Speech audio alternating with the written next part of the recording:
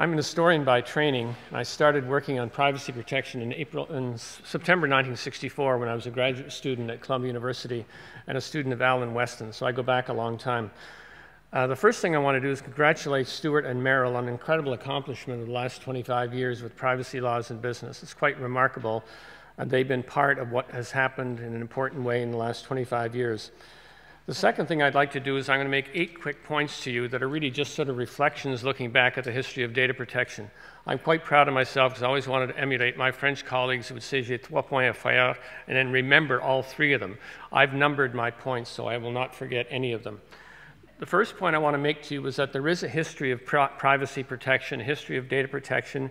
It exists for the last 50 years, and it goes back much farther in time. So you're really part of a movement for the protection of privacy as a human right. The second point I would like to make is that there have been problems, starting from the 1960s, of dealing with public sector privacy problems. And we had to fight for legislation like the Privacy Act of 1974 in the United States, the Swedish Data Act of 1973, I think it was.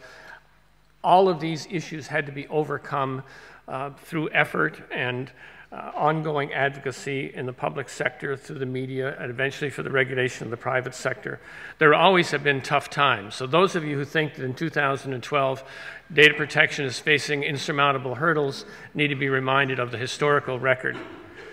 The third point I would make is there's always been limited resources in the public sector, the private sector, and companies for doing data protection.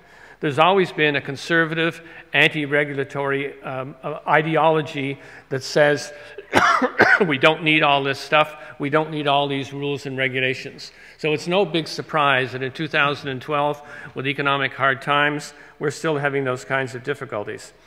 My fourth point is it remains, in my view, as someone with a PhD in American history, a fundamental problem of data protection globally, that there is no systematic US data protection regime with the kind of regulatory authorities that exist in every European country. I admire the fact that the Federal Trade Commission is coming to its senses and doing a few things. It's better than nothing, but it's nothing compared to what the European Union has in place for systematically dealing with data protection problems. That means there is always kind of an anti-regulatory, self-regulatory regime that is being advanced by US interests, whatever else they say about wanting to comply with the European rules, etc. An example of a current problem for me is the constant series of health breaches, health privacy breaches that occur in all of our countries. I recently had a credit card go wacko on me, and it was somebody was taking money out of my credit card in Cambridge, Massachusetts. Visa quickly found the problem, voided my card, issued me another one. We need that kind of real-time auditing with major systems of electronic health records so that privacy breaches are stopped up front before harm occurs, class action suits occur. If we can do it in banking, I don't know why we can't have electronic health records.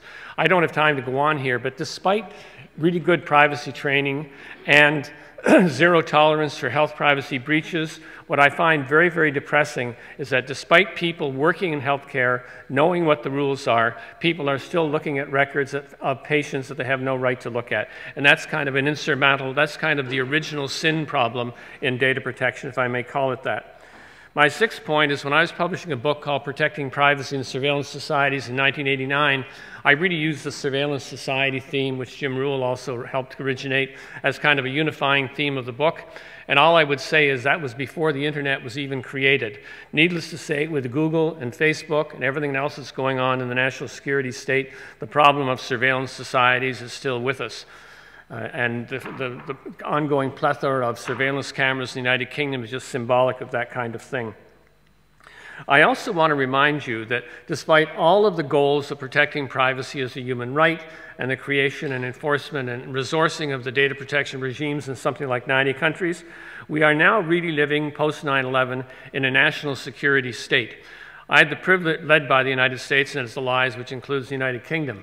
I had the privilege of meeting James Bamford, the journalist in Washington, a couple of weeks ago, And any of you who wonder what the national security state is all about should Google James Bamford, B-A-M-F-O-R-D, his recent article in Wired on the kind of incredible national surveillance facility that the US government is building inside mountains and everything else in Utah. It's really quite extraordinary and frightening in many, many ways.